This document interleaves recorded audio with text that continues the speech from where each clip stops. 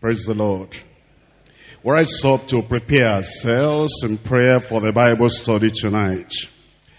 You want to commit yourself to the Lord in prayer, that the Bible study tonight will reach you at the point where you are spiritually. And that the Lord will expose your heart, your life, your spirit, your attitude, your character to you. And then make you to have the heart, the mind, to have the right and the proper direction and transformation in your life. Pray to the Lord and say, Lord, find me out today. Search me out today. And Lord, reveal my heart to me. The heart is deceitful and desperately wicked. You can know it. I, the Lord, try the race and I search the hearts, so that I can reward everyone according to his works. Tell the Lord, the God of knowledge and truth, that he will reveal the truth of your heart, your life unto you. And as it does, it will help you to make the proper correction and have the thorough cleansing in the blood of the Lamb, the Lord Jesus Christ. If we walk in the light as he is in the light, we have fellowship with him, with one another, and the blood of Jesus Christ, his Son, cleanses us from all sin. Pray that the Lord will help you to discover the efficacy and the power, the cleansing virtue in that blood of the Lamb, so that cleanse you, make you clean, righteous, pure, and holy, and prepare you for the coming of the Lord. That if there be in your life anything God hates, that you too will discover it and hate whatever God hates in your own life. You'll not toy, you'll not play, you'll not embrace, you'll not love, you'll not desire, you'll not appreciate anything that God hates in your life. With earnestness, promptness, you get rid of those things that will not please the Lord in your life. That you'll not remain a baby Christian, but you'll be a real disciple, growing disciple, mature disciple of the Lord Jesus Christ, having your mind, your eyes, your focus on the Lord.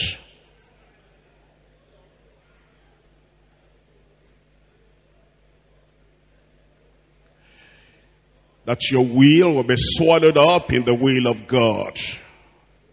There will be that absolute surrender, total yieldedness unto the God of heaven, that the glory due his name you will give unto him. The honor and the majesty due unto him you will give unto him. And the Lord will see your life, your spirit, your heart, your attitude, your action, your behavior. And the Lord will be pleased with you. Tell him to get rid of anything displeasing unto him.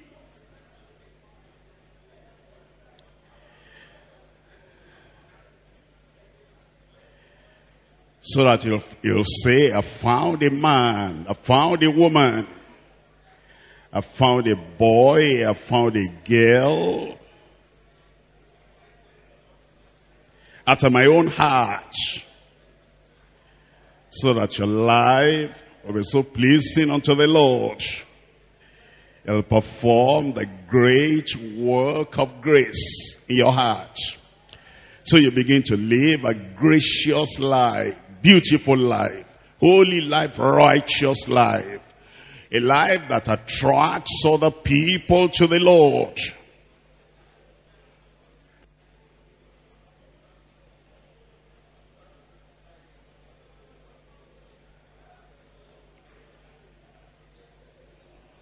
Pray you'll not just be a religious church-comer, church-goer,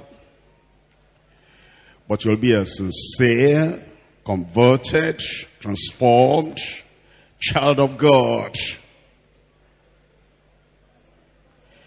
And the pleasure of the Lord you will do. Touched by Christ, transformed by Christ. You live that life that reflects the grace of God and the touch of Christ in your life. In Jesus' name we pray. And the people of God said, Amen. Heavenly Father, we thank you for our Bible study. Thank you for your love and thank you for your spirit of truth. Always guiding us into your truth. Tonight we come again, Lord, and we're asking, Lord, speak for your children as well as your servants. We're hearing you in Jesus' name. Whatever is not right in any heart, in any life, and whatever is not is not a pleasure to you in our lives, Lord, point everything out. Search everything out. Show us, Lord, where we've gone astray and bring us back to the very center of your will in Jesus' name. We pray, Lord, you do a cleansing work, a transforming work in our hearts that, Lord, at the end of the study, we'll be clear, we'll be purer and holier than when we came in Jesus' name. We remember our brothers and sisters all over this nation and all over this continent of Africa and beyond Africa. Lord, we pray as we're speaking to us here, speak to every one of them to you in Jesus' name. And we pray that you so prepare us for the coming of the Lord, that when that day will come, every virtue and every characteristic you want to see in us will be present there, mature, complete there, that will be qualified to go in the rapture in Jesus' name. Be glorified in every life, Lord. Thank you because we know you have answered. In Jesus' name we pray. Amen. Thank you very much. We can sit down. Thank you for coming to the Bible study. It's always a joy to see those who come regularly. And those who are just joining us, maybe you have not been chanced to be coming regularly, but you are here today. We'll welcome you too. And we pray that our study together will benefit everyone in Jesus' name. We're looking at Daniel chapter 5 tonight, and we're looking at just 3 verses of scripture. We're looking at verse 22, verse 23, and verse 24. We're looking at Daniel chapter 5. Please open your Bible with me from verse 22. And thou, his son, O Belshazzar, hast not humbled thine heart, though thou knewest all this, but hast lifted up thyself against the Lord of heaven. And they have brought the vessels of his house before thee, and thou and thy lords and thy wives and thy concubines have drunk wine in them. And thou hast praised the gods of silver and gold, of brass, iron, wood, and stone, which see not, nor hear, nor know. And the God in whose hand thy breath is, and whose are all thy ways, thou hast not glorified then. That means, therefore, was the part of the hand sent from him. And this writing was written. We've been following the story of Belshazzar. We've seen his action.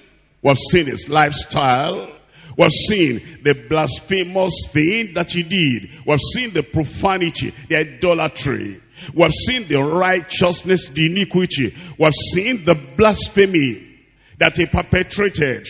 And then we've seen the swift, quick reaction of the Lord Almighty as a hand appeared and wrote on the wall. And even though he did not know the meaning of what was written, he became frightened, he became afraid, and his knees knocked together. And then he was looking for an interpreter. He called the soothsayers and the wise men of Babylon and those astrologers and all those people, but they could not tell the might of God. They could not reveal the might of God. And so eventually Daniel was brought in. And Daniel, being not only a servant of God, but a child of God, having the grace of God and the Spirit of God, the Spirit of truth in him, and having this interaction with the Almighty God, that God revealed himself to him, and he also was a man of prayer. He had the gifts of the Spirit. An excellent spirit was found in him. He came in. He was to read the writing. He was to interpret the writing as well. And he told Belshazzar that he should keep his gift, his reward that he had promised. He wasn't interested in any of those earthly rewards, because he knew that Babylon was to soon go up in flames and in destruction. And he also knew that Belshazzar was about to die. And therefore the gift and the reward of a dying man was worth nothing to him. Now, before reading the writing, and before interpreting the writing, he had to tell Belshazzar something. And he had told Belshazzar, described his life. Basically, it was a life of sinning, a life of blasphemy, a life of profanity, a life of idolatry, a life of belittling God, mocking God, depreciating God, and putting God on the ground, and then exalting the gods of iron, and the gods of wood, and the gods of stone. And Daniel reminded him of the judgment that came upon his royal father. When we say his father, actually he was his grandfather, but we call him the father because of the royal father. And he told him the judgment that had come on Nebuchadnezzar, and that even though Belshazzar had known all that, yet he would not humble himself. And I told him that it's because of that lack of humility. That's why the hand of God came in judgment and wrote upon the wall. That's why we're looking at the message, the study tonight. The costly neglect of humility. The costly neglect of humility. If pride is a great sin, and it is, then humility is a great virtue. And the neglect of this great virtue of humility brings a great punishment. The great sin of Belshazzar was summarized in these words: and thou his son, O Belshazzar, hast not humbled thine heart.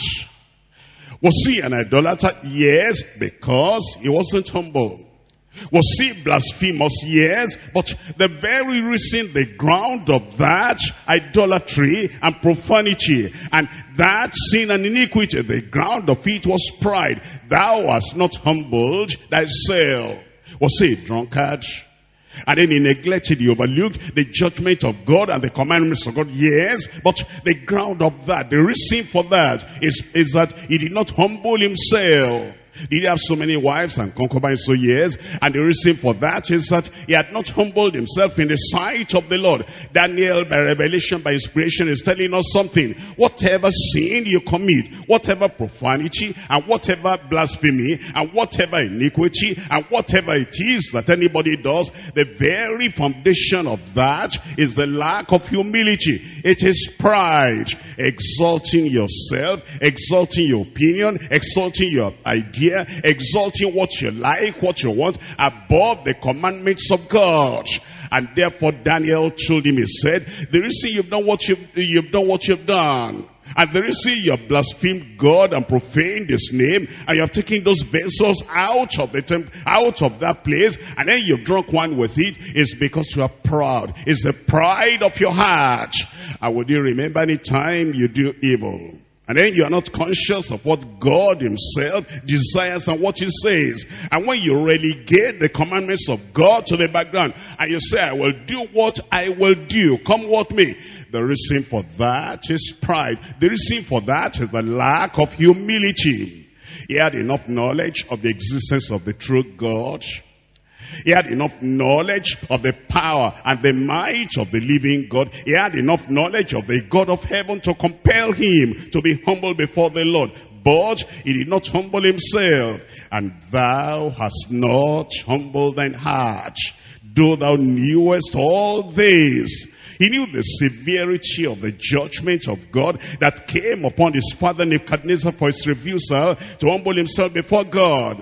He was not ignorant of his father's strange, severe, humiliating, divine chastisement. For 7 years it was the burden of Babylon, and it aroused fear and terror in the heart of everyone. How could he have forgotten so soon? His father Nebuchadnezzar, that's the royal father Nebuchadnezzar, had also kept the awe-inspiring experience on record, so that everyone would learn that those that walk in pride, he, the Almighty God, is able to abase. Belshazzar sinned against knowledge. And if anybody who has been reading the Bible, who has been studying the Bible, who has been hearing the message that God has been sending through us, through me and our leaders over here in our church, if anybody then will go to deliberate sin, it is not a sin of ignorance, it is a deliberate sin against the truth, against the knowledge that we know already. It is making up one's mind, saying, I know God hates this, I know God frowns at this, I know God will not appreciate this, but who is God? I will do what I will do anyway, and damn the consequence. It's like the sin of Belshazzar. He knew the truth, and the sin he committed, it was a sin against the knowledge of the truth that he had. And if you, after hearing the word of God, will go out and still do evil, it will not be that you are ignorant. It will be that you say, I don't care what God feels. I don't care what God thinks. I don't care what God has commanded. I have the knowledge, but I'm going to sin against knowledge. And that's a terrible sin, sinning against the light. And sinning against the knowledge of the truth. Then we will find that God then rebuked him. Belshazzar sinned against knowledge. He did not walk in the light of the knowledge of the truth, which he knew. Those who know God's judgment upon others for their sins, and yet walk in the same sinful way, are doubly guilty, and will be punished with appropriate proportional severity. Belshazzar committed his sin of sacrilege with 1,000 lords, his princes, with his wives, with his concubines. This is a sobering responsibility, a sobering thought, that as a king, as a monarch, the sin of a monarch is a misleading sin. That is, it's a motivating sin. If the man up there can do it, who am I? Then that means I can do it. If my parent can do it, that's a persuasive sin. That's a prevailing sin. It means that if daddy can do it, then I can do it. If mommy can do it, then I can do it. The king's sin is a controlling sin. It's a compelling sin. If the king can do it, and then that means it's all right. When you're a leader, when you're a father, when you're a mother, when you're a preacher, when you're a pastor, and when you have leadership role in a community, anything you do then becomes an example that other people want to follow. That's why it's so dangerous for those of us who are in leadership to ever be provoked to do anything wrong. Because when you do something wrong, the other people that are watching, the other people that are looking at you say, hey, brother so-and-so can do it, I think I can do it too. He's more mature than I am. And he, you see, has come to the faith before I did. And if he feels that that is right, then I can do it. And then it also turns the mind of our young people, of our youths, into the way of error, into the way of evil. Because they say the adult people can do that. They know the Bible, they are born again, they are sanctified, they are children of God. And if these leaders, those ahead of us in the adult church, if they can do that, then it means it's all right. No, child, it's not all right. Adults too backslide. And it's not everything that adults do that we recommend not to go back to the word. That's why we can read the Bible.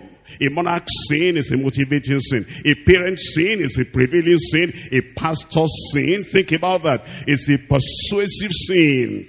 A captain's sin is a contagious sin. A leader's sin is a leading, misleading sin. An authority sin, the sin of an authoritative man, is an authoritative, authorizing sin. It is both delightful and dangerous to be in positions of authority, in positions of leadership. Leaders can be saver of death unto death, or the saver of life unto life. And who is sufficient for these things? By corrupt, sinful, contagious, influential life, Belshazzar taught rebellion against the Lord. Therefore, he was punished and was cast off the face of the earth. Let's look at Jeremiah chapter 28. I'm reading from verse 16. Jeremiah chapter 28, verse 16. What Belshazzar did, he influenced others to blaspheme God. Influenced others to profane the name of God. Influenced others to belittle God. And influenced others to defile the name of the Almighty God. And that influencing other people, teaching other people, leading other people, compelling other people to do evil is a great, great sin in the sight of the Almighty God. In Jeremiah chapter 28, I'm reading verse 16. Therefore thus says the Lord, behold, I will cast thee off the face of the earth. This year thou shalt die, because thou hast taught rebellion against the Lord. Do you see how serious that is? Chapter 29 of Jeremiah. I'm reading verse 32. Jeremiah 29 verse 32. Therefore, thus says the Lord, behold, I will punish Shemaiah, the Nehelamite, and his seed.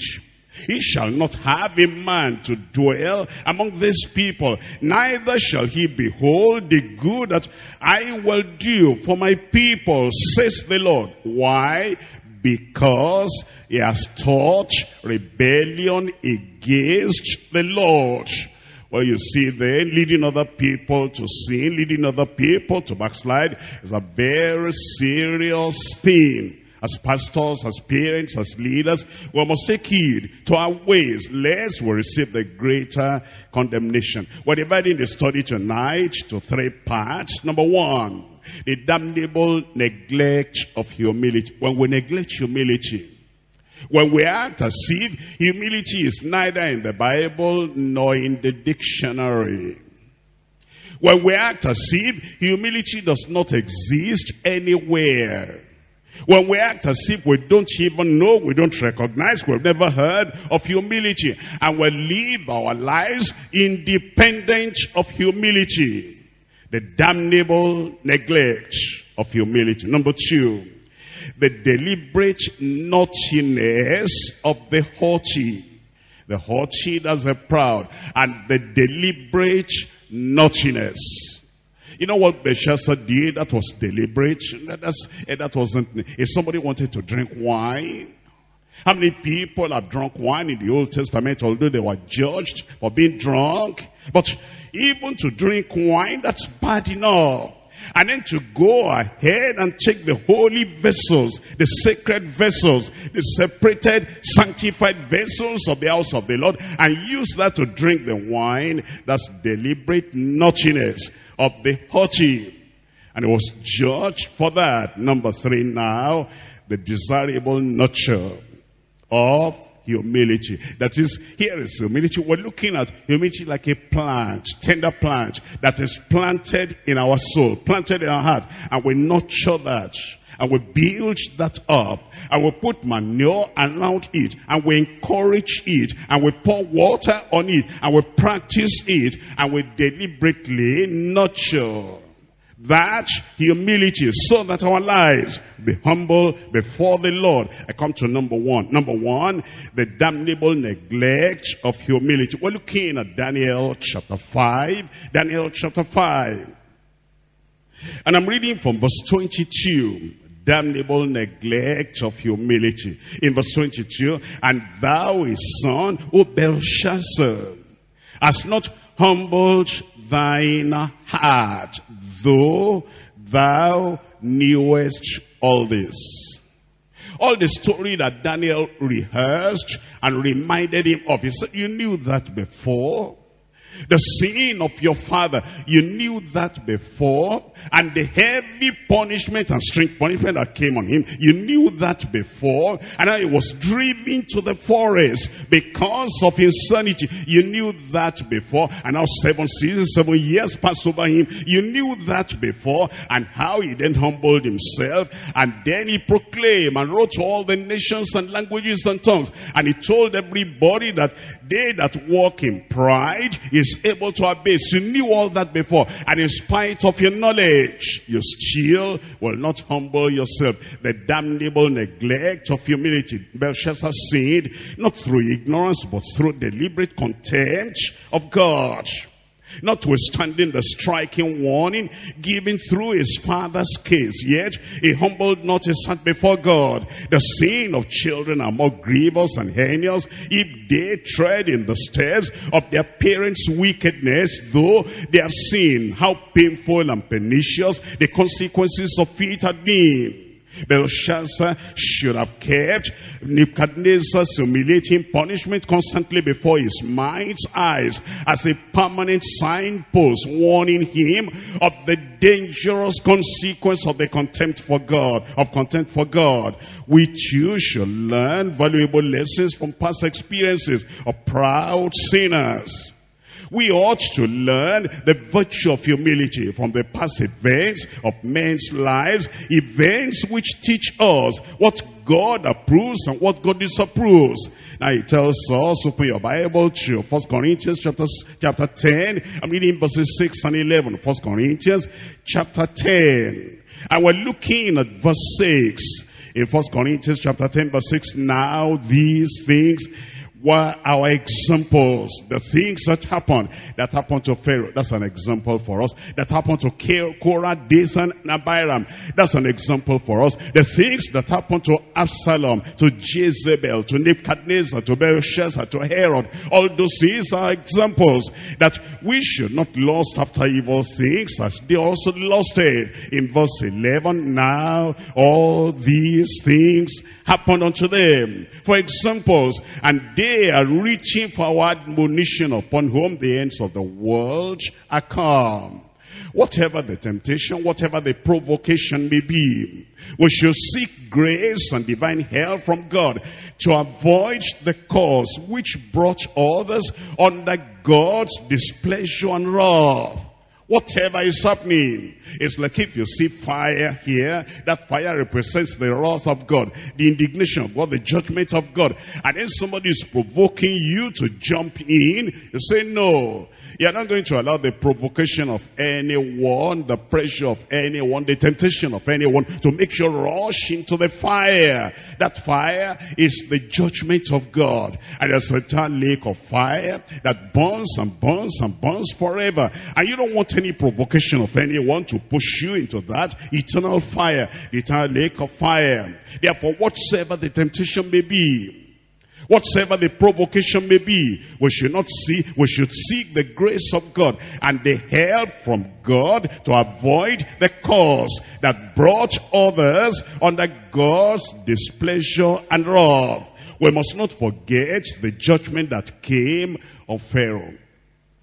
The judgment that came on Korah, Dathan, and Abiram, and that company. The judgment that came upon Absalom, that came upon Jezebel, that came upon Nebuchadnezzar, that came upon Belshazzar, that came upon Herod. And why did the judgment of God come upon those people? It was because they forgot humility. In fact, Pharaoh did not know any kind of humility. Either he spoke about God or spoke to the children of Israel or spoke to his own people. There was no iota, no grain of humility in his heart, in his life. And the judgment of God came because of that. Let's look at the experience of this man. Pharaoh Korah, Absalom, Jezebel, Nebuchadnezzar, Belshazzar, Herod. I'm looking at Exodus chapter 5.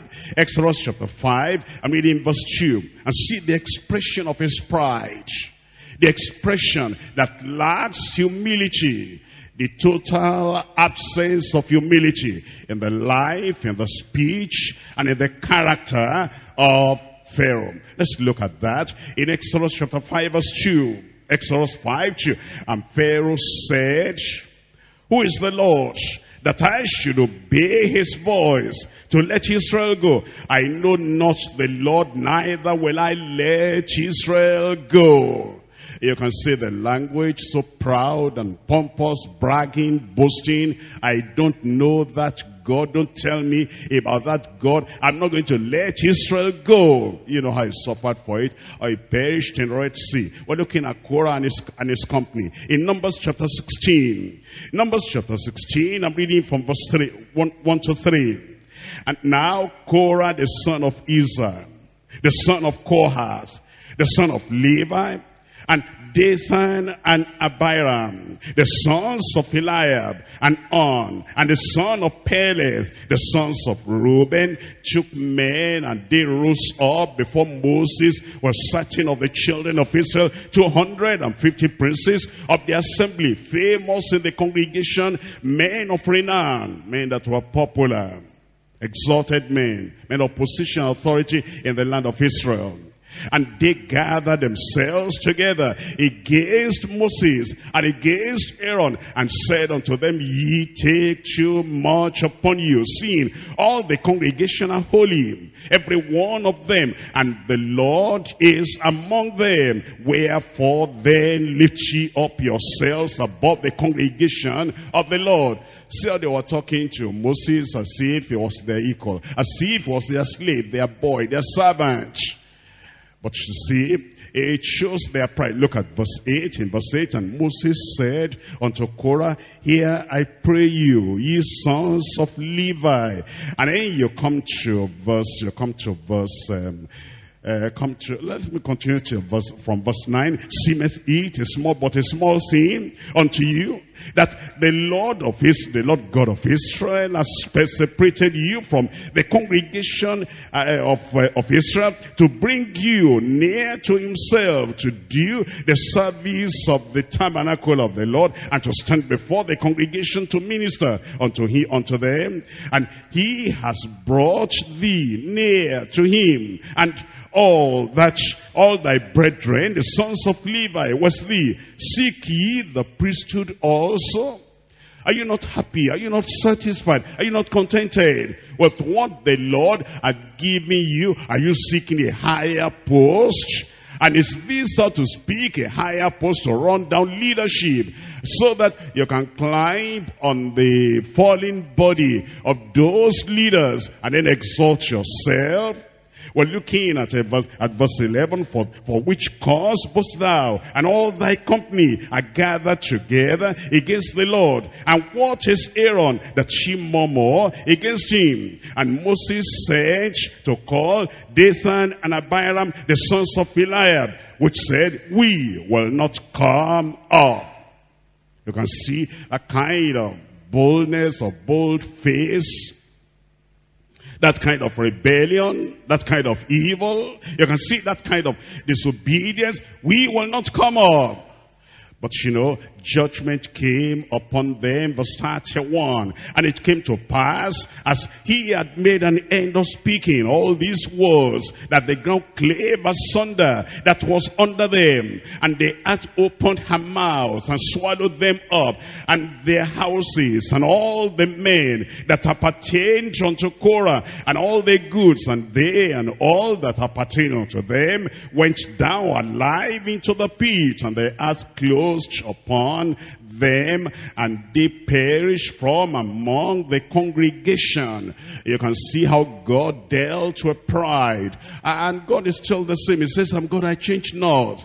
And if there's pride and boasting and bragging and the neglect of humility, God still does the same thing today. He has 1,001 ways in which he can discipline and chastise and punish man or woman or boy or girl that remains in pride, that will not humble himself or herself before the Lord. We see the case of Absalom, 2 Samuel chapter 15, 2 Samuel chapter 15, I'm reading from verse 4. In 2 Samuel chapter 15, looking at verse 4, here is the case of Absalom. It says in verse 4, and Absalom said, moreover, oh, that I were made judge in the land. This was a murderer that had gone into exile and had received mercy from David his father the king, and then came back to the land, and he forgot all about the mercy, he forgot all about the forgiveness, and now he said, oh, that I were made a judge in the land, that every man that has any suit or cause might come unto me, and I would do him justice. I want you to notice the language. Oh, that I would be made a judge. Oh, that I will be promoted. Oh, that I will have this and have that. I want you to look at verse 10. He didn't wait for anybody to even, when the promotion was not coming, when that exaltation was not coming, and when that position is sought very well and seriously, when that position was not coming. Let's see what he did in verse 10. In verse 10, but Absalom sent spies throughout all the tribes of Israel, saying, as soon as ye hear the sound of the trumpet, then ye shall say, Absalom reigneth in Hebron. He was waiting for somebody to make him a judge. Oh, that I were made judge in the land.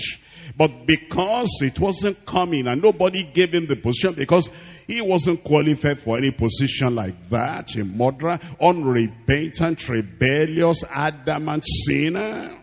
Because of that, since nobody gave him, now he just got some people together and he said, when you hear the sound of the trumpet, just say, Absalom reigneth. But you know how he died? Because of pride. Because he forgot and neglected humility. That pride killed him.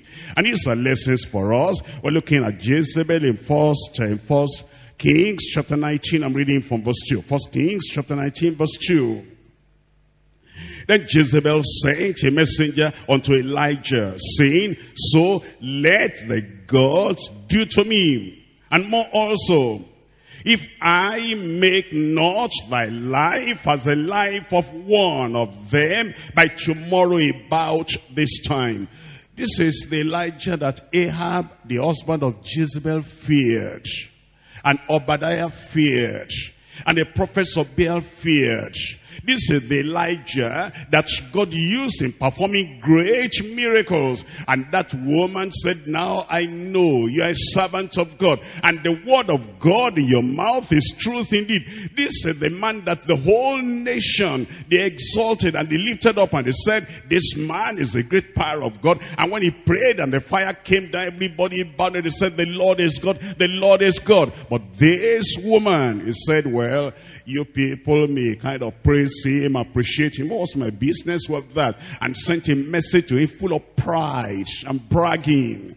But you know what happened to Jezebel? How she died? I pray you'll not die such a death. I said you'll not die such a death.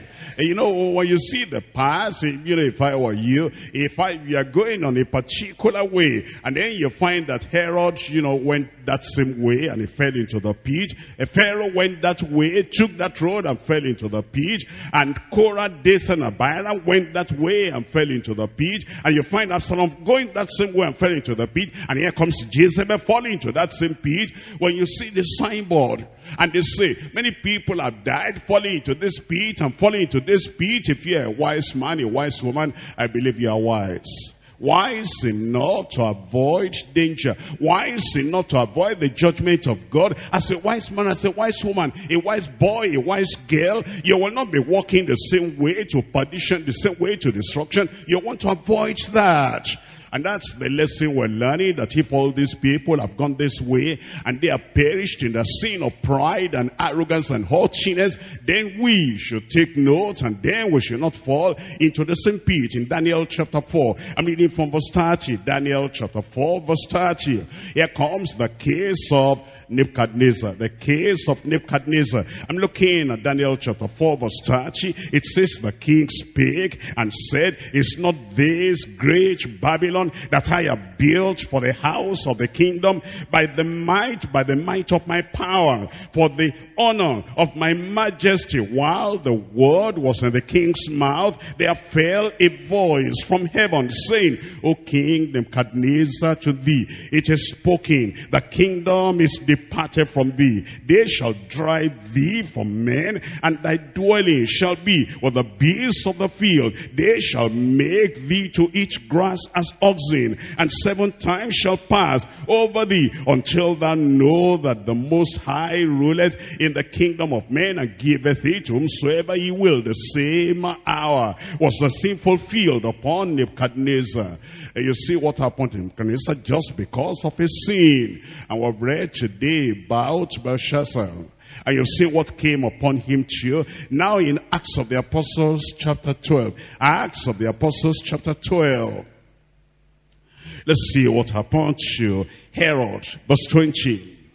And Herod was highly displeased with them of Tyre and Sidon. But they came with one accord to him, and having made Blastus, the king's chamberlain, their friend, desired peace, because their country was nourished by the king's country. And upon a set day, Herod, arrayed in royal apparel, sat upon his throne, and made an oration unto them. And the people gave a shout, saying, it is the voice of a God, and not of a man. Immediately the angel of the Lord smote him, because he gave not God the glory. And he was eating of worms, and gave up the ghost. See how he died, a humiliating death, a sudden death, and passed from earth and passed to hell just because of that pride. Sudden judgment came on Belshazzar because of his failure to consider and meditate on what he had seen and heard from his father, royal father, Nebuchadnezzar. He was of the number that have eyes and see not, those who have ears and they hear not the warning sound of the trumpet, a mind to think and a heart to perceive what he is. But he was thoughtless and careless. Destruction and damnation came without remedy. We can escape God's wrath, we can escape God's judgment as we humble our hearts before God. Mankind at large, they pursue the same path of Belshazzar. Princes and people in the world seem to learn nothing from the record of the calamities which have come upon others for their evil. If we value our soul's eternal destiny, we shall take heed. If we value, if we appreciate the destiny of our souls, eternal destiny of our soul, then we shall take heed to the ways of the Lord and to our ways, and walk humbly before God. If God expects from the greatest of men that their hearts be humble before him, how much more does he expect humility from every one of us? Pride is always judged by the Lord, and God has not changed. We'll come to point number 2. In point number 2, the deliberate naughtiness of the haughty. Deliberate naughtiness of the haughty. You know, there are people who are ignorant. They just don't know what's right from what's wrong. And they do not have any idea whether this is acceptable or this is not acceptable. They do not know, they do not have the knowledge whether this is approved of God or this is not approved of God. But if they do evil, they're still judged, because ignorance is no excuse. Let's say somebody, for example, is on top of a building, and he doesn't know that if you carelessly fall down, that you're going to break your bone. And while playing on the balcony, that doesn't have any railing. He falls down. The law of gravity will not say, oh, poor man, he doesn't know. He's not an educated man. He doesn't know science. He doesn't know that if anybody falls down from such a height, he will injure himself. He will still be injured. If somebody did not learn how to drive, and then he went into a car, and then started it and started driving and speeding, and yet he's not experiencing that, now he would have accident and he could die. But if he didn't know, that doesn't mean he's still going to have the accident that he ought to have. Because you see, the laws of nature, they do not allow anybody to plead ignorance. The same thing, the law of God does not allow anybody to plead, I didn't know that, I didn't know that. If I knew that, would I have done that? Now, if the people that didn't know, and yet when they do things worthy of chastisement or punishment, they're still chastised and punished, how much more the people that knew? And they knew they shouldn't do something sinful and something that is like profanity, like Belshazzar did. He knew, and yet he did it. That was the naughtiness. Let me show you one verse of scripture in James chapter 1. James chapter 1. And see this word, the superfluity of naughtiness. Look at it in James chapter 1. I'm reading verse 21. Wherefore lay apart all filthiness and superfluity of naughtiness. That is, to be naughty, that's bad enough. To be sinful, that's bad enough. And now to go beyond being ordinarily naughty, and then going to superfluity or flowing naughtiness, that is evil. And that's what brings punishment upon people. When you know what's wrong. When you know what's not acceptable. When you know that this is the commandment of God, and yet with a kind of adamant, determined nature and heart. And then you say, let what will come, come. Let what will happen, happen. And let whatever judgment God will bring, let him bring the judgment. It's like a man that is going on the way and is doing something wrong, and there's a law enforcement agent there, a policeman right there, and the fellow says, who cares? I'm going to show that policeman that I don't care for whether they are there or not. And he sees that in their post of duty. And in spite of that, he still continues and he does what he will do. Of course, he'll be arrested and is going to face the judgment and the sharp edge of the sword of the law. The same thing with the Almighty God. When you know that this is wrong, and you know that God has eyes to see, and God is watching, and yet, right there, underneath the very eyes of the Almighty God, you still do whatever you want to do. The superfluity of naughtiness. That's why the judgment came upon Belshazzar. And you know, people who are like that, in fact, God says, God has a language for them. He says they make their hearts like adamant stone. And they harden their hearts. They stiffen their necks. And they just act as if they're not hearing. The Bible says they're like the deaf adder. That is a snake, a serpent, that is totally deaf to the charming of the charmer. And will not budge, will not move, even though he knew that danger is near. That's exactly the description of Belshazzar. Let's look at Daniel chapter 5 once again and see that kind of naughtiness, that kind of superfluity of naughtiness, that kind of hardness of heart, knowing the word of God and the warning of the judgment to be avoided, and yet not avoiding that. Daniel chapter 5, I'm reading from verse 23. But hast lifted up thyself against the Lord of heaven. And they have brought the vessels of the house of his house before thee. And thou and thy lords, thy wives and thy concubines have drunk wine in them. And thou hast praised the gods of silver and gold, of brass, iron, wood, and stone, which see not, nor hear, nor know.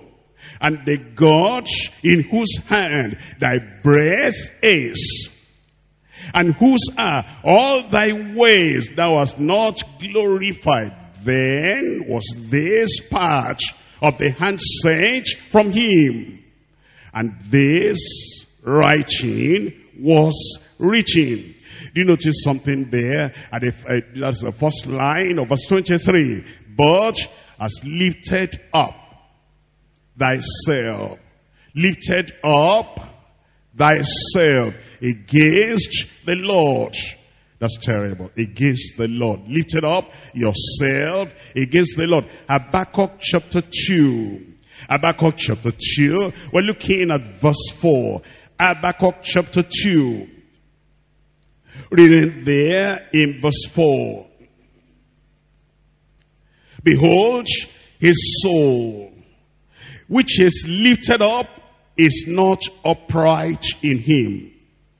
His soul, which is lifted up, is not upright in him. Whenever you lift up yourself against the Lord, against the word of the Lord, against the doctrine of the Bible, against the teaching that the Lord is teaching his people, whenever you lift up yourself in pride, in haughtiness, in arrogance, and then you exalt your own idea above the teaching, the exhortation of the word of the Lord says you are like Belshazzar, and that is evil.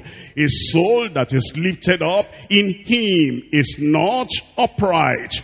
Look at 2 Chronicles chapter 25. 2 Chronicles chapter 25.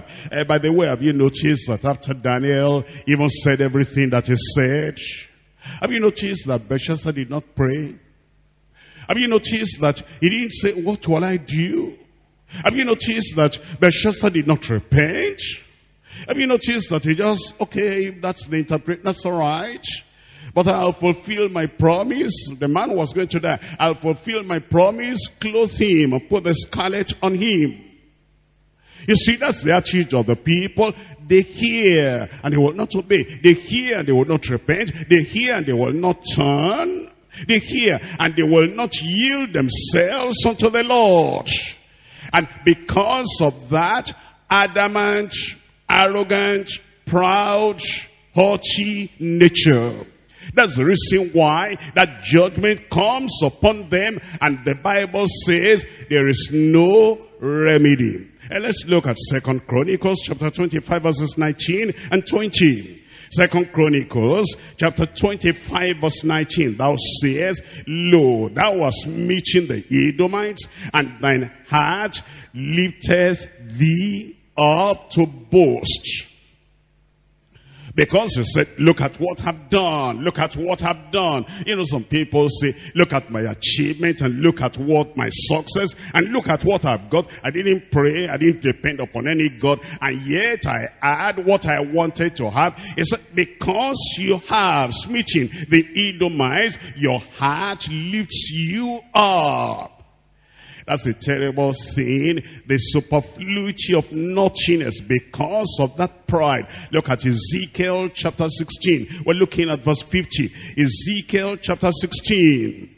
And we're reading verse 50 there. And they were haughty. That's a terrible, terrible testimonial against them. A terrible testimony, a terrible witness against them. And they were haughty and committed abomination before me. Therefore I took them away as I saw good. He said, the reason I brought my judgment upon them and exterminated them and wiped them out of the face of the earth and cut them off is because they lifted up themselves. They were haughty and they committed abomination before me. We're looking at Daniel chapter 11. Daniel chapter 11. Here you'll find magnify the personality. That's the coming Antichrist, the king of fierce countenance. He also will manifest that kind of haughtiness and pride and bragging and boasting. And it is that pride and arrogance, that haughtiness that will be his undoing. Let's look at Daniel chapter 11 verse 36. And a king shall do according to his will, and he shall exalt himself and magnify himself above every god. Think about that. And shall speak marvelous things against the God of gods, and shall prosper, shall succeed, shall move on, shall make progress till the indignation shall be accomplished. For that is determined shall be done. It says, this Antichrist. It says, this king of fierce countenance. It says, this blasphemous personality that is to come. It says that he will brag, he will boast, he'll exalt himself above the Most High God. And yet it says his end shall come. Look at verse 37. Neither shall he regard the God of his fathers, nor the desire of women, nor regard any god, for he shall magnify himself above all.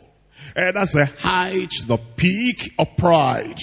And yet, at that height of pride, at that peak of pride, the judgment of the Almighty God will come. It always comes. It always comes to anyone that boasts and brags and exalts himself, that will not humble himself and lower himself in the sight of the Lord, that will not walk humbly with his God. Let's look at the result in verse 45. Verse 45, and he shall plant the tabernacles of his palace between the seas in the glorious holy mountain. Yet,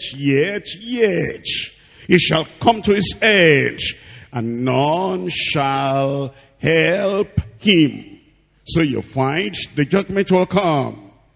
Perdition, damnation will come because of that haughtiness that is not repented of.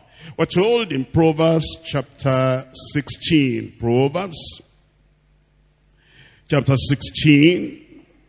And we're reading from verses 18 and 19. Proverbs 16, verse 18. Pride goeth before what? Tell me out loud. If somebody could have told Pharaoh, you're walking on the path that leads to destruction.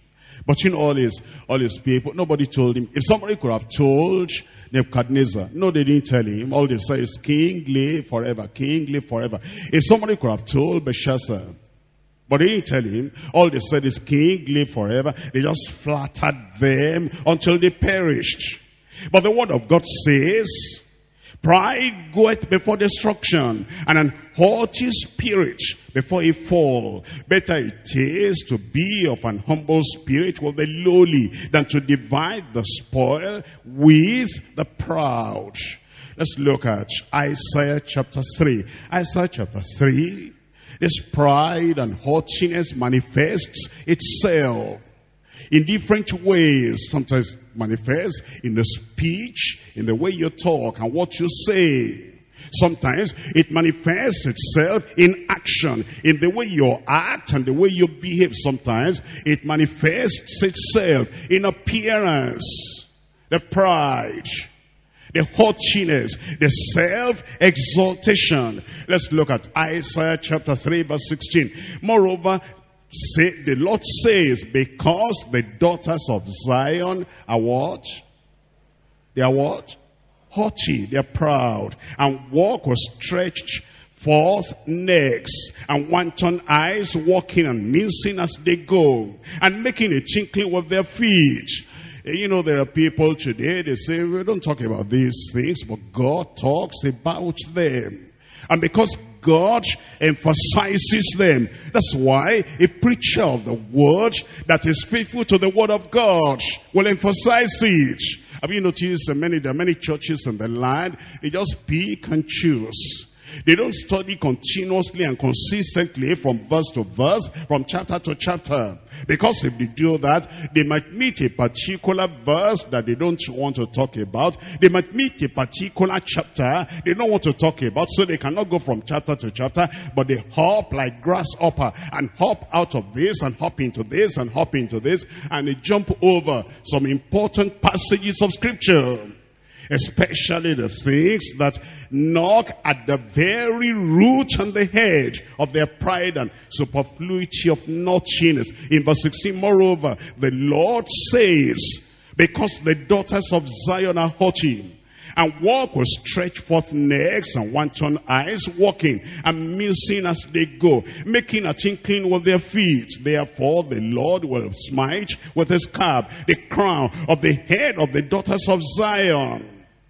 And the Lord will discover the secret parts. In that day the Lord will take away the bravery of their tinkling ornaments about their feet, and their cords and their round tires like the moon, the chains and the bracelets and the mufflers and the bonnets and the ornaments of the legs and the headbands and the tablets and the earrings and the rings and the nose jewels and the changeable suits of apparel and the mantles and the wimples and the crisping pins and the glasses and the fine linen and the hoods and the veils. And it shall come to pass that instead of sweet smell there shall be a stink, and instead of a girdle and rent, instead of well set hair baldness, and instead of a stomacher there will be a garden of sackcloth and burning instead of beauty. And if you see what people do today in the name of beauty, just because of their pride, and God says He's going to bring judgment upon such people, I pray God will protect and preserve us from such judgment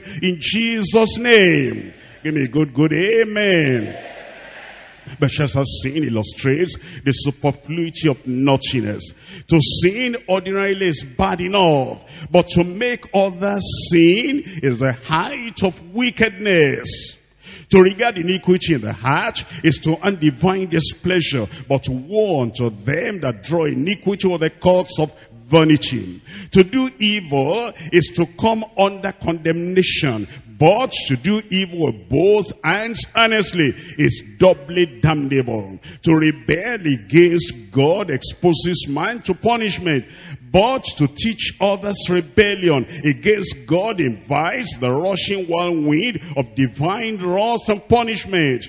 Ignorant sinners shall be punished. How much more will defiant sinners, deliberate sinners, determined sinners, hardened sinners who sin under the bright light of the knowledge of the truth, how much more will they be punished?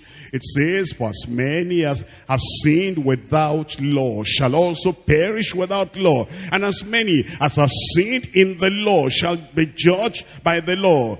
They are without excuse. Belshazzar was without excuse.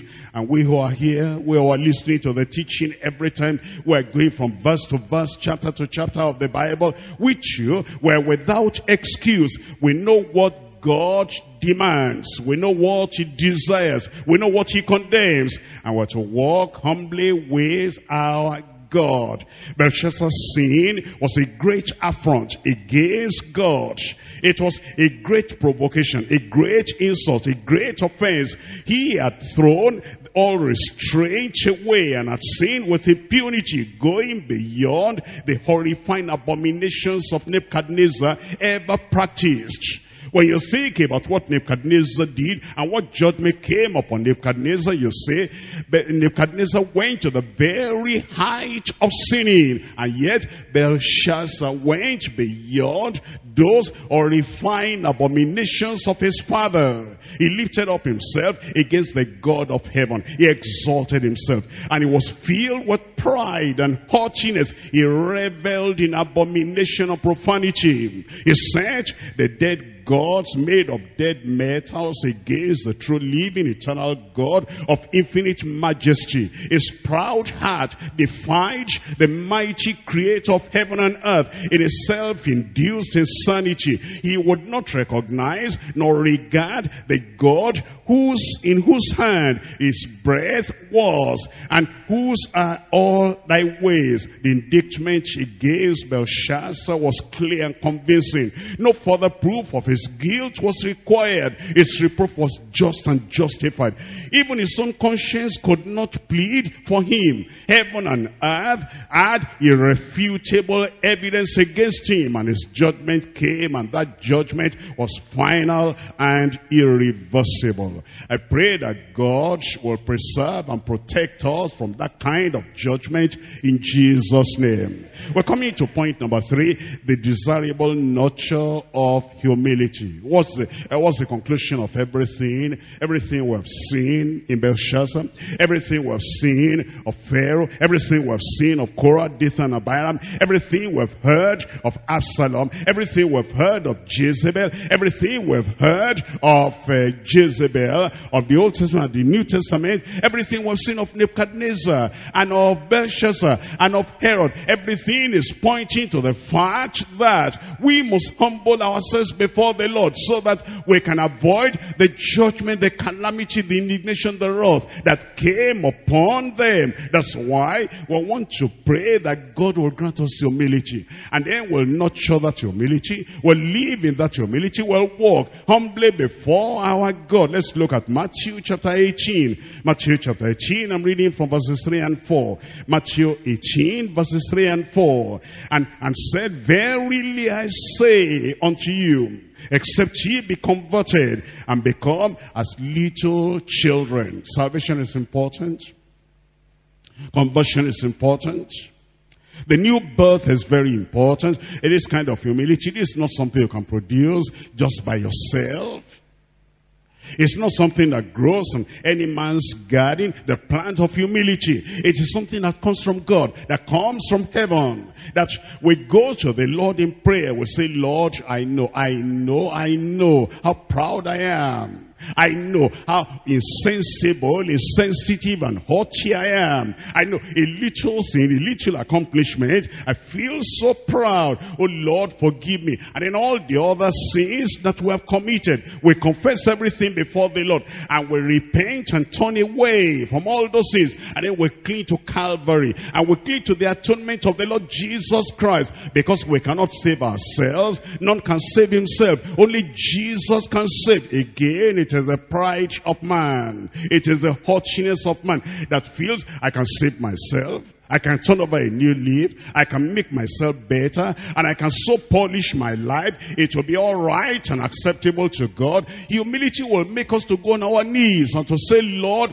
I cannot save myself. I need salvation from you. I believe on the Lord Jesus Christ. God, my tears forever flow and my zeal no longer. All these for sin cannot atone. Thou and thou alone must save. It is then as we come before the Lord, he will save us. That's called conversion. And the Spirit of God will bear witness in our heart that we are changed, we are turned around, we are transformed, our sins are forgiven. That's what Jesus said, except ye be converted. Now when that conversion comes, it comes with humility. We're so grateful to God, and we say, God, this is not of me. This is not of me. This is of your doing alone. And then it says, and become as little children, except that happens, he shall not enter into the kingdom of heaven. Whosoever, in verse 4, therefore shall humble himself as this little child, the same is the greatest in the kingdom of heaven. When that conversion has taken place, there will be the evidence of humility. Pride is gone. Haughtiness is gone. Boasting is gone. Bragging is gone. And going your own way, all that is gone. You'll be bowing down at the feet of the Lord Jesus Christ. And we're looking at the people that God delights in, and the people that he rejoices to bless, and the people that he dwells with. Those are the people who are humble. We're looking at Isaiah chapter 57. Isaiah 57 verse 15. In Isaiah 57 verse 15, for thus says the high and lofty one that inhabiteth eternity, whose name is holy. I dwell in the high and holy place, with him also that is of a contrite and humble spirit. I dwell with him also that is of contrite and humble spirit, to revive the spirit of the humble, and to revive the heart of the contrite ones. James chapter 4. In James chapter 4, it tells us how God delights in the people who are lowly and meek and humble, submissive to the Lord. James chapter 4 verse 6.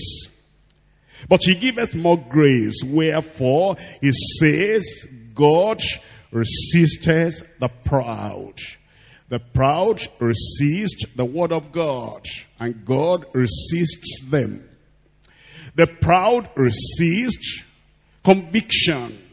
That is when the word of God comes out and it convicts them and says, that's wrong, that's wrong, that's not proper. They just shake their heads and shake it off. And because they resist the conviction that comes with the word of God, God also resists them. It says, he giveth grace, he giveth more grace. Wherefore he saith, God resisteth the proud, but giveth grace to the humble. Verse 7, submit yourselves therefore to God. Resist the devil, and he will flee from you. Draw near to God, and he will draw nigh unto you. Cleanse your heart, cleanse your hands, ye sinners. Purify your hearts, ye double-minded. Be afflicted and mourn and weep. Let your laughter be turned to mourning, and your joy to heaviness. Humble yourselves in the sight of the Lord, and he shall lift you up. You see what the Lord is telling us? He wants us to be humble, to humble ourselves before the Lord. In Psalm 131, Psalm 131. In Psalm 131, Lord, my heart is not haughty. When you can go to the Lord and you can say, Lord, I can testify now. You've done something in me. It was not like that before. Oh, the bitter shame and sorrow that a time could ever be when I let my Savior's pity plead in vain, and proudly, arrogantly, haughtily answered, all of self and none of thee. But Lord, things have changed now. Things are different now. My heart is not haughty anymore. In the past, yet you found me, and I beheld him bleeding on the accursed tree. I had him pray, forgive them, Father.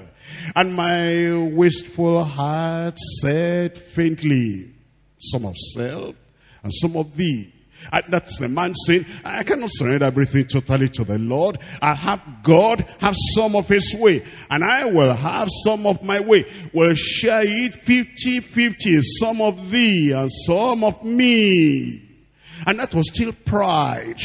But he has not come to the testimony of Psalm 131 yet. But the Lord kept on working on him, pleading with him, and exhorting him, and drawing him. And day by day, his tender mercies, healing, helping, full and free, sweet and strong, and so patient, brought me lower while I whispered, less of self and more of thee. And God said, that's still not enough. You give me about 70% and you take 30% yourself. I will not share my glory with any man. And eventually he said, higher than the highest heavens and deeper than the deepest sea, Lord, thy love, thy pleading, and thy sacrifice at last has conquered my proud heart. Grant me now my supplication, none of self, 0 for self, and all of thee, 100% for thee. That's then you can come to Psalm 131 and bear the testimony, Lord, my heart is not haughty, nor my eyes lofty, neither do I exercise myself in greater matters or things too high for me. I pray the Lord will bring us to that position where we can seriously tell the Lord and say, Lord, self is gone, self is dead. Now all the glory belongs to you. That's what the Lord wants, and that's what we're going to have. Without humility, the sinner cannot have genuine repentance or salvation, and will not see God for the salvation that comes through the atonement of Christ. Being saved We can only remain saints as we walk humbly with God. The servant cannot be above the master. The Lord Jesus Christ, who made himself of no reputation and took upon him the form of a servant and humbled himself and became obedient unto death, even the death of the cross. It is in the humble heart and the high and the lofty one, whose name is holy, dwells.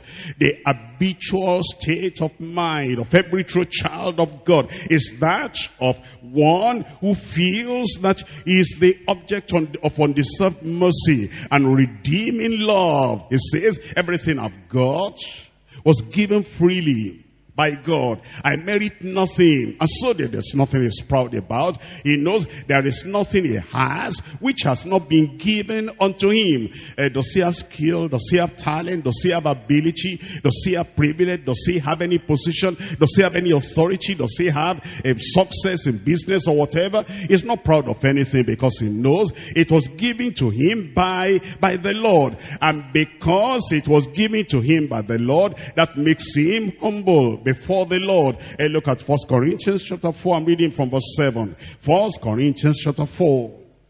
Reading from verse 7. You know, some people are proud of their children. My children has done this. My children have accomplished this. That's of God. That's not of you.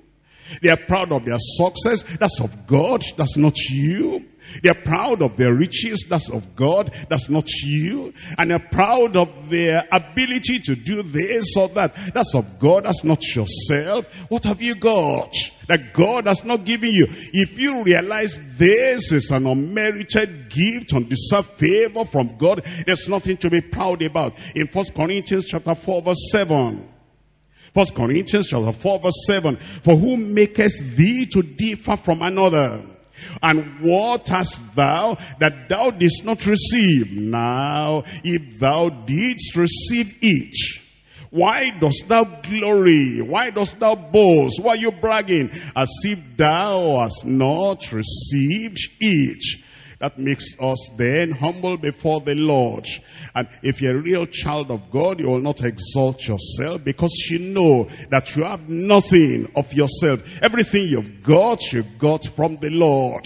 Why don't you look at the example of our Lord Jesus Christ? It's very instructive. If we are the followers of Jesus, we must follow after his example. See the testimony concerning the Lord Jesus Christ. High exalted one, the very Son of God, and the one that came to pay the price for salvation. Let's see the testimony concerning him. His humility, his total yieldedness and submission unto the heavenly Father. And that humility that made him to come from heaven. And he died that death on the cross of Calvary, and he made himself the servant of all. He said, I am among you as he that serveth. And he said the servant is not above his master. If we are following the master, I will follow Jesus everywhere he goes. I've decided to follow Jesus. No turning back, no turning back. If that is so, then we're going to follow him in humility too, in a humble spirit, in a lowly spirit, and in a meek spirit. We are following after the Lord, and we say, what will the Lord do? He will not brag. You will not brag. He will not boast. You will not boast. He will not be proud. You will not be proud, because the nature of Christ has been transferred into your heart and life. See the testimony concerning Christ in Matthew chapter 11. Matthew chapter 11. We're reading from verse 29. Verse 29. Take my yoke upon you and learn of me, for I am meek and lowly in heart, and ye shall find rest unto your souls. He said, I am meek. And that's the way we ought to be. No pride, no arrogance, and no bragging, no boasting. Just meek and quiet and peaceful and loving and lowly and humble before the Lord. We're looking at Luke chapter 22 verse 27. Luke chapter 22 verse 27. For whether is greater, he that sitteth at meat or he that serveth? Is not he that sitteth at meat, but I am among you as he that serveth. I am among you as he that serveth. That's the example the Lord Jesus Christ has placed on record for you and for me, and that we should be like that and follow the footpath of the Lord Jesus Christ and be among the people of God and in our community as he that serveth. In Mark chapter 14, I'm reading from verse 36. Mark chapter 14. We're looking at verse 36, the example of Jesus, and the example he has placed on record for you and for me so that we can follow. Mark 14, verse 36. It also said, Abba, Father, all things are possible unto thee. Take away this cup from me. No, nevertheless, not what I will. Nevertheless, not what I will, but what thou wilt. What causes problem in our families? Conflict, disagreement, verbal attack, violent attack. What's that? Because the husband wants to go the way he wills, and the wife wants to have her own way too. But if each one can come before the Lord and before one another and say, like Jesus said, nevertheless, not what I will. If we can say that in small things that come up in the family. You know, some families, they cannot take even the minutest decision without argument. No, you've started again. No, you have started again. You want to have your way. You too, you want to have your way. Why don't we just bury that cell? And isn't that what causes a conflict in our employment, in our companies where we are? And the director will say, this is what you do. The employee will say, hey, manager, I'm not my baby. Don't talk down to me like that. And if you talk like that, I will also have my way. That's what causes problem. But if the believing worker can come before the Lord and say, nevertheless, not what I will, but what thou wilt, isn't that what causes problem? We shouldn't have any problem in the church. If we have the mind of Christ, I have the mind of Christ, you have the mind of Christ. And then we submit to God and we submit to one another. And we say, nevertheless, not what I will. It is what I will. Is the pride in the heart of man that causes the problem. But if there is submission and humility, we respect one another. I respect you, you respect me. You submit to me, I submit to you. And we submit to one another. There will be no conflict or problem in the church of the living God. It's the lack, it's the absence of humility that causes the problem. Nevertheless, not what I will, but as thou wilt. In fact, see the way Jesus used the word nothing about himself. The Lord Jesus Christ, our Lord, our Savior, our Redeemer, the Son of God, that God said, this is my beloved Son, in whom I'm well pleased. And see the humility that he manifested and demonstrated. And that is an example for you. An example for every one of us. We're looking at John chapter 5. John chapter 5. I'm reading from verse 19. John chapter 5, verse 19. Then answered Jesus and said unto them, verily, verily, I say unto you, the Son can do nothing of himself. If I could be like that, if you could be like that, and you just take the position and you follow the footpaths of the Lord Jesus Christ, the Son can do nothing of himself. And the Son will say nothing of himself. Will not be dragging one another to the leaders. He said this about me, said that about me. And the leader must condemn him on my behalf. Otherwise, there's partiality in this place. The Son can do nothing of himself. It is arrogating to ourselves a high position and wanting to have that affirmed and say, except they support me, and except they affirm and confirm how great and important and indispensable I am going to have my way. Otherwise, I'll scatter everything here. But that's not the attitude of the Son of God. And it is this humility that we need. That in whichever place we find ourselves, in whatever service we find ourselves, we're saying like the very Son of God, the Son can do nothing of himself. I'm reading chapter 5 verse 30 of John. Romans chapter 5 verse 30. It says, I can of my own self do nothing. It's voluntary. It's voluntary. This is the very Son of God. It says the whole creation of this world was made by him. Without him was nothing made that was made. And yet voluntarily he said, I can do nothing by myself. Are you like that? As a Christian, as a believer, as a disciple of the Lord Jesus Christ, as a follower of the Lord Jesus Christ, that's the humility you want to nurture. The temptation will come to assert yourself and to affirm your position and to say how great you are and to demand attention. And if they don't give you attention, to tell them and show them and prove it to them that you are Mr. Somebody. But if you can just nurture this humility and say, I'm nothing, I'm meek and lowly, I'm a follower of Jesus Christ. Nevertheless, not what I will, but what thou wilt. And then you say the Son can do nothing, can say nothing of himself. And then you say, I can of my own self do nothing, because I seek not mine own glory, but the will of him that sent me. Look at chapter 8 of John, verse 28.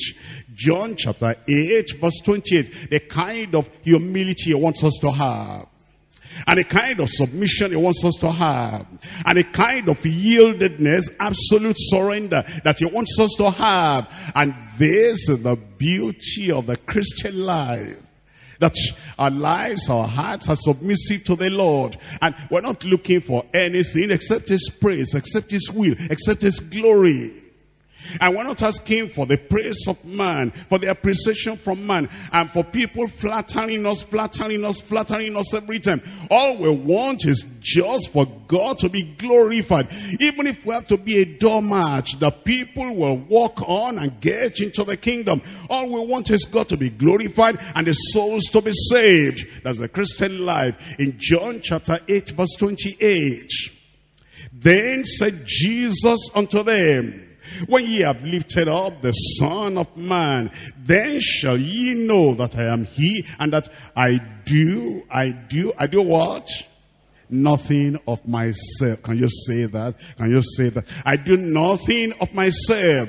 You know, there's a devil out there that will push you from inside to do something for yourself, stand up for yourself, defend yourself, and show them you are Mr. Somebody and you are Mrs. Somebody. If you don't show them, they'll be taking advantage of you. But Jesus said he will not do that. It's the devil that tempts you to do that. Sometimes the flesh, depravity, inward depravity will tempt a person and stir up something from the inside. Why don't you get up and kick them? Why don't you talk back? Why don't you react to them? Why don't you show them? Don't you have some method you can use to show them they shouldn't talk to you like that or deal with you like that? But Jesus said, no, for him, I do nothing of myself, but as my Father has taught me, I speak these things. All of God's children are to sincerely follow the supreme example of the self-emptying of Christ. We're to nurture the virtue of humility. God willing, we're going to do it. By the grace of God, God will keep on reminding us every day. We'll nurture and develop this humility in our lives in Jesus' name. We will grow in the grace of humility. We'll be clothed with humility. We'll put on humbleness of mind and daily humbly walk with our God, humbling ourselves in the sight of the Lord. This is what he desires, and this is what he wants us to have. Putting the example of the Lord Jesus Christ before us every time. And by the grace of God, through prayer and faith, dependence, leaning upon the Lord, following him every step of the way. When the temptation comes to be proud, and the temptation comes to be haughty, and the temptation comes to assert yourself, you say, no, Christ did not do that. I'm not going to do that. I'm going to be a follower of the Lord Jesus Christ, and I should depend upon the Lord. The grace to follow Jesus Christ absolutely, without deviating, turning to the right or turning to the left. That grace the Lord will give to every one of us in Jesus' name. Ephesians chapter 2, I'm reading from verse 3. Ephesians chapter 2, verse 3. Let nothing be done through strife or vainglory, but in lowliness of mind, let each esteem other better than themselves. Be polite to other people. And show some compassion. And show some consideration. And don't just behave to satisfy yourself. I don't care whether he likes it or not. I'm going to do it anyhow. That's not the way of the Lord. That's pride. I'm going to have my way. Whether it hurts him or helps him, that's his business. That's a sinner. That's a backslider. But a child of God will not do anything through strife or vainglory. In lowliness of mind, he will esteem other people better than himself. In verse 4, look not every man on his own things, but every man on the things of others. Let this mind be in you, which was also in Christ Jesus. The mind in Christ, that mind will possess us from today. Let's rise up and talk to the Lord in prayer and say, Lord, I want that mind. I want that attitude. I want that disposition. I want that lowliness. I want that meekness. I want that humility of mind. Oh Lord, all the superfluity of naughtiness or pride or bragging, oh Lord, take that away from me and help me, Lord, that I will have the humility and the lowliness and the gentleness and the compassion and the politeness that I ought to manifest to other people. I'll not be thinking about what satisfies me, what I want every time. I'll not be thinking of my exalted position, be proud, be haughty every time. Oh Lord, help me that I may follow after the footsteps of the Lord Jesus Christ. Talk to the Lord in prayer. He'll help you. We are not of the relatives of Belshazzar. We're not of the subjects of Belshazzar. And we're not in his family. We're not in the family of Nebuchadnezzar, in the family of Belshazzar.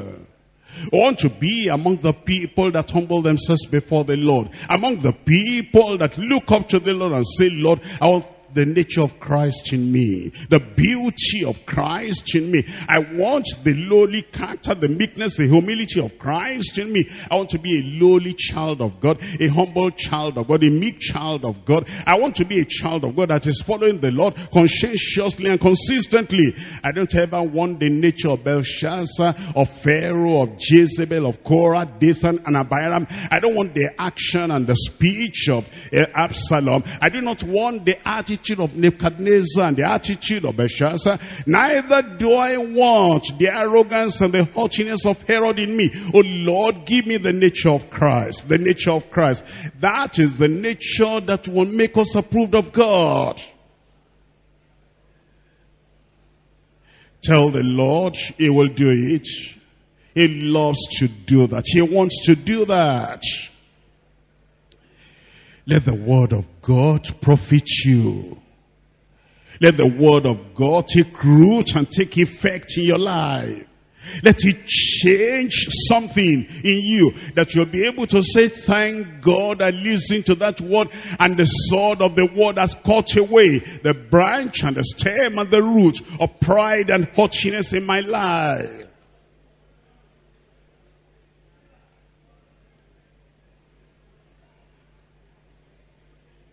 You see the life of Christ. If you're a believer, you'll follow after that example of Christ. If you're a believer, you want the grace of Christ to work in you. You'll be able to have the same testimony of the Lord Jesus Christ.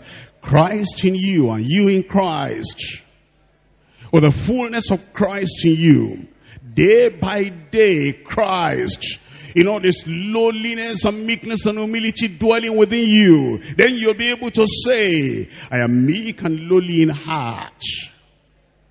Follower of Christ, disciple of Christ, child of God, cleansed and washed by the blood of the Lamb.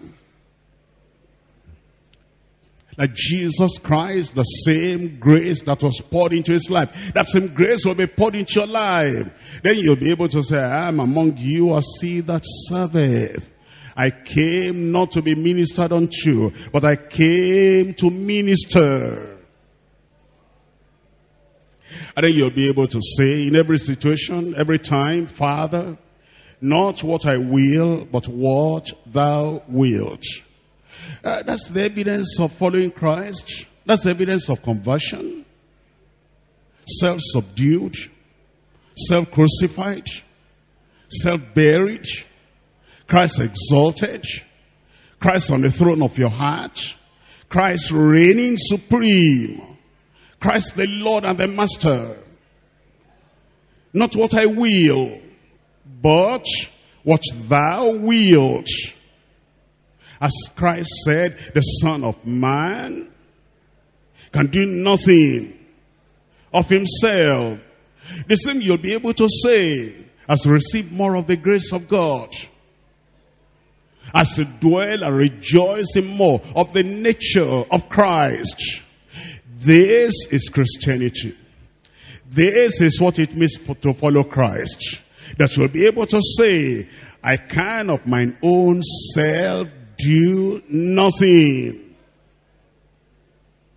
You don't act like the unbelievers, the sinner, who have no guide, who have no doctrine, who have no teaching, who don't have the Spirit of God directing them, controlling them, leading them and guiding them. But you act like Christ, who fills your heart, dwells in your heart, abides in your heart. And you're able to say, I can of my own self do nothing. Because I seek not my own will. I seek not my own will in the day, in the night, in the office, in the church, on the street, in the community, in the house, on the road. I seek not my own will. There will be no argument if you're not seeking your will. There will be no contention if you're not seeking your will. There will be no strife if you're not seeking your will. There will be no complaint, no murmuring if you're not seeking your will. If you're like Jesus Christ, I can of my own self do nothing. Because I seek not my own will, but the will of the Father, which has sent me. You'll submit to the authority of the Father. You'll submit to the gentle leading of the Spirit. You'll be like Christ. I do nothing of myself, but as my Father has taught me. Your life will reflect the teaching of the Word of God on humility. When you have Christ abiding in you, dwelling in you, reigning in you, having dominion over your heart and over your life and over your spirit. He humbled himself and became obedient. That's the life that grace produces in us. The self-emptying of Christ. He made himself of no reputation. He emptied himself of the self-life. That's what you'll do as Christ reigns supreme, your heart, your life. And his will be the glory, not yours. His will be the exaltation, not you. His will be the preeminence, not you. You'll be joyful, you'll be happy to take a lowly place because of Christ.